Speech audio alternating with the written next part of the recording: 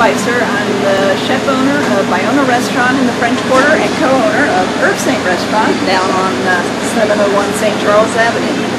And today we're at Bayona, and I'm going to show you how to prepare one of the dishes out of my cookbook. And this is also something that we use a lot at Bayona, but it's a great home dish, something that you can prepare very easily.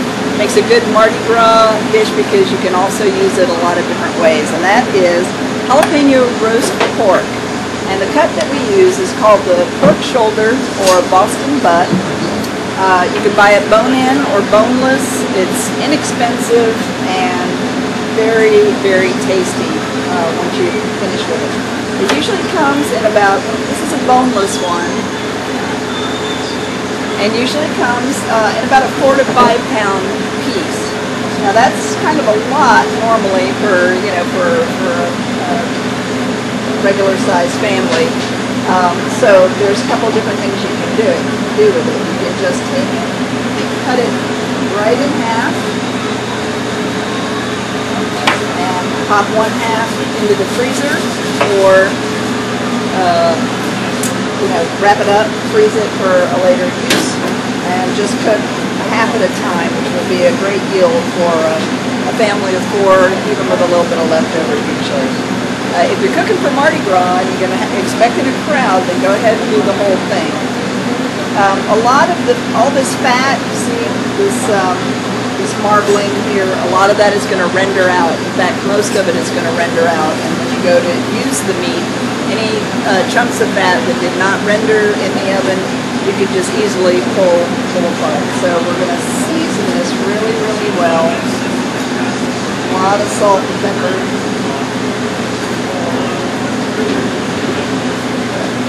We're also going to take some thyme, fresh thyme, and you can pick it, or I just generally take it and chop it up real fine.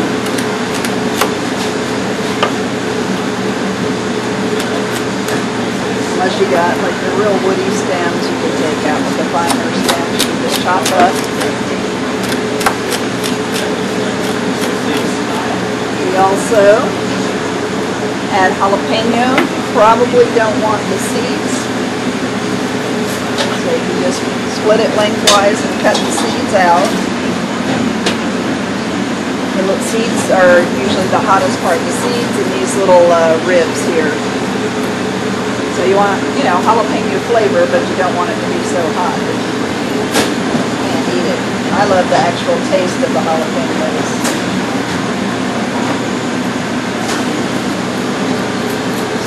Scrape the seeds. A little bit of seed is fine, not a big deal.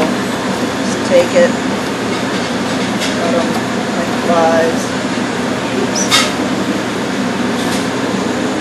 Again, just mince that up. And you can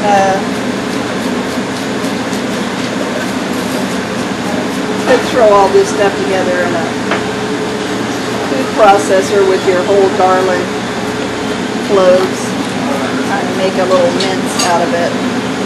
One other thing that we do, which is not in the recipe, but add a little bit of chopped up onion.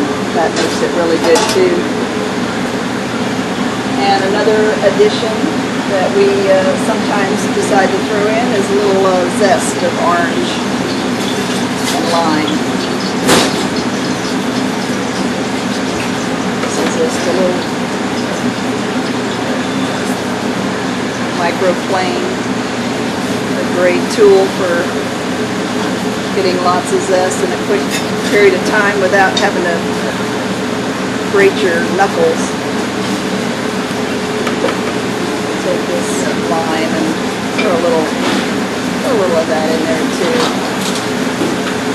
The citrus is really good with the pork. Adds kind of a bright note in there. Get all that.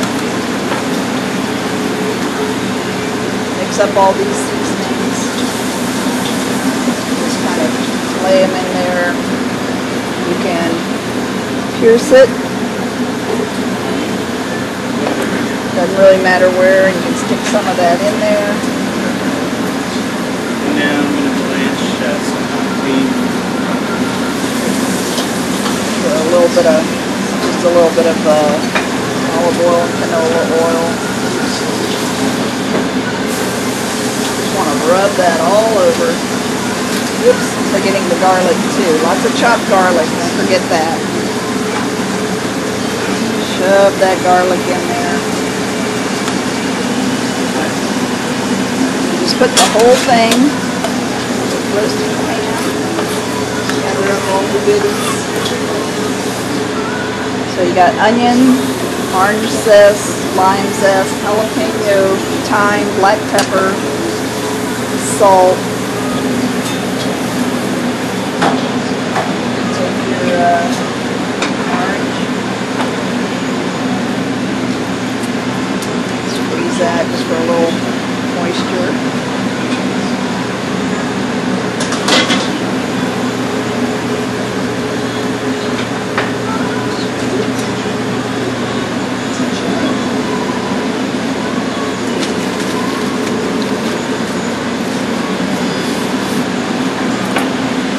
Now we're just going to cover it with foil.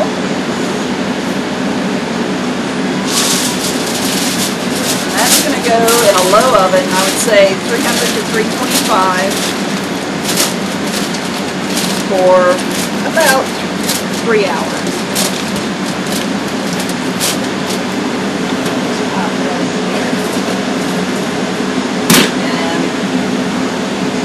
You can check it periodically. If it looks like it's getting too dry, you can add a little bit of water to it, just so you'll have some nice juices on the bottom.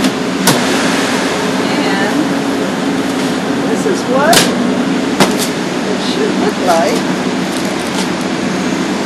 When you open the foil, open it carefully because there's going to be steam. Ooh. This is what it's going to look like in a few hours.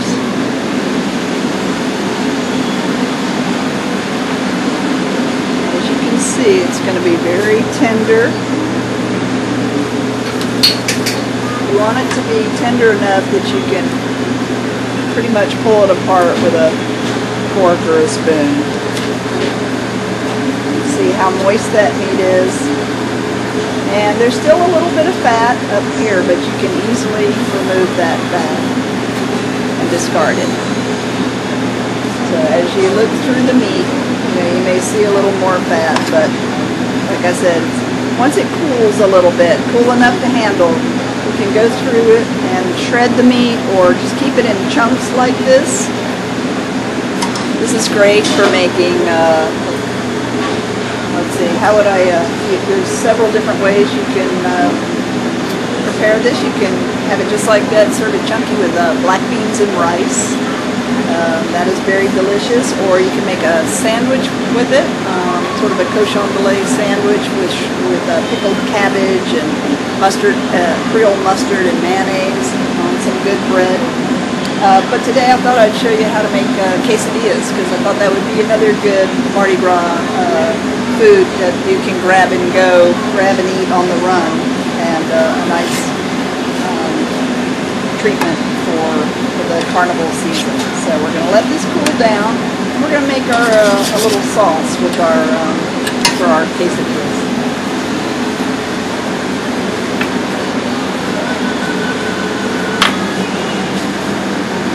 All right, this is a mango ancho sauce. And we use ancho chilies, which are dried chilies you can find in various grocery store, sometimes in the international food section. And the way I do this can be done in a hot pan or an oven. Toast the chilies just in a dry pan for a minute. See, it kind of makes them puff up.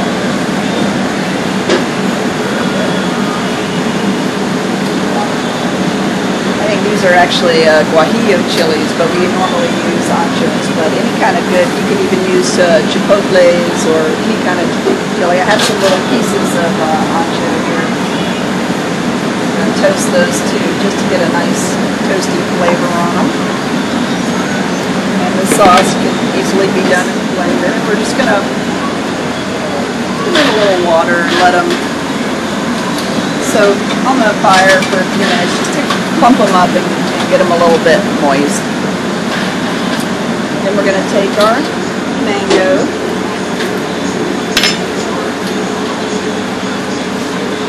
We want to try to find a nice ripe mango that's got some give to it. Even an overripe mango is just, this is a perfect use for one. If you have one that you left out a little too long and it's kind of mushy, generally it'll be just right for making sauce with. Better a little overripe than underripe.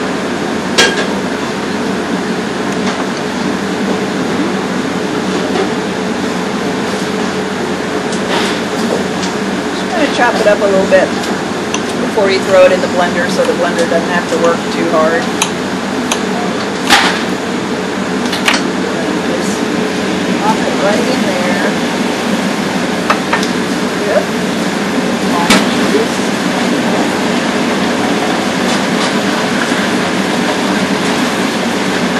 Lime juice.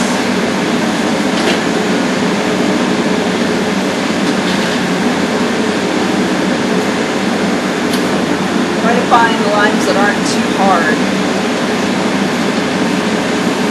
Thin skin, you know, they're generally a little juicier. And we're going to throw in a little bit of cilantro to our sauce. Make sure you wash it first. Fine cilantro can have a lot of dirt on it sometimes. We'll take some of our cilantro pieces.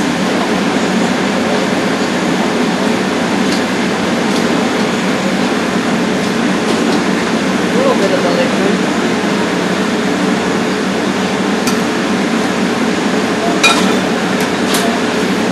Some honey.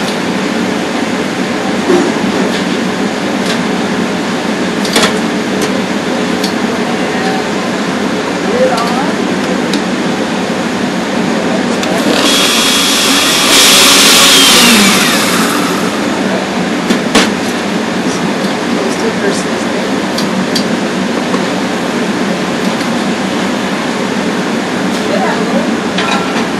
Bite to it from the chilies, but not too much.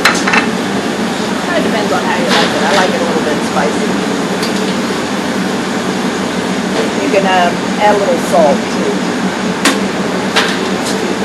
Now we're going to make our quesadillas. We have flour tortillas.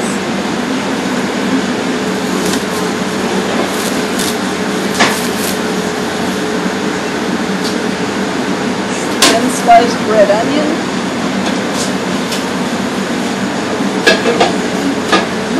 I usually put a little cheese down first,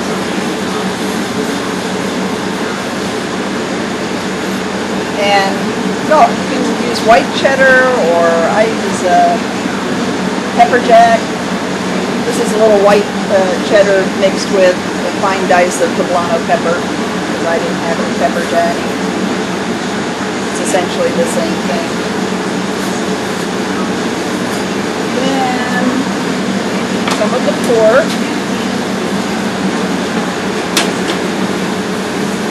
Again, just take it, shred it up.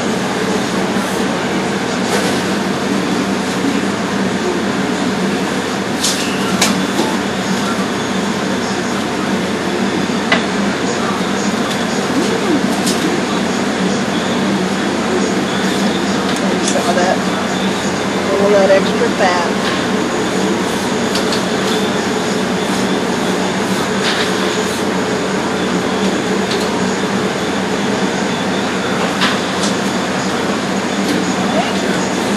And I usually will salt it a little bit. We have some avocado.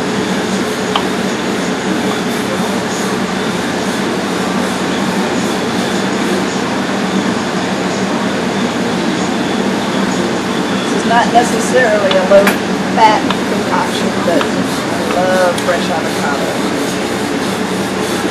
That's avocado on that.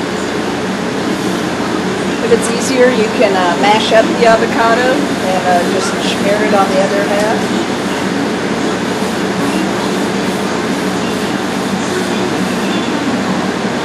Maybe just a little bit more cheese to kind of stick the... I do fold over ones because I find they're easier to manage than whole big round ones. Fold that over. And we go back to our... I put a little oil on there, but you don't even have to do that. These can actually be done in a dry pan, and they come out just fine. Fold it over, slap her down.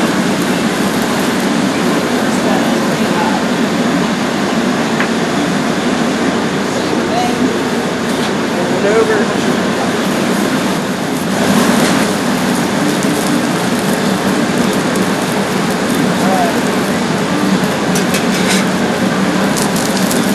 Get a little color on. You want to check to make sure your cheese is melted right on the plate.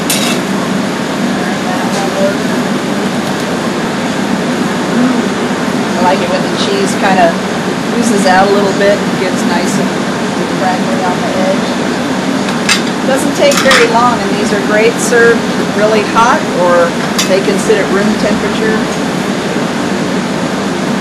Or you can throw them, once they're done like this, you can throw them in the microwave for a second, 15 seconds.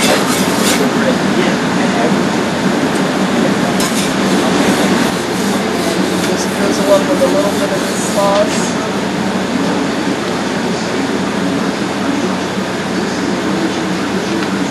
Mango anchovy.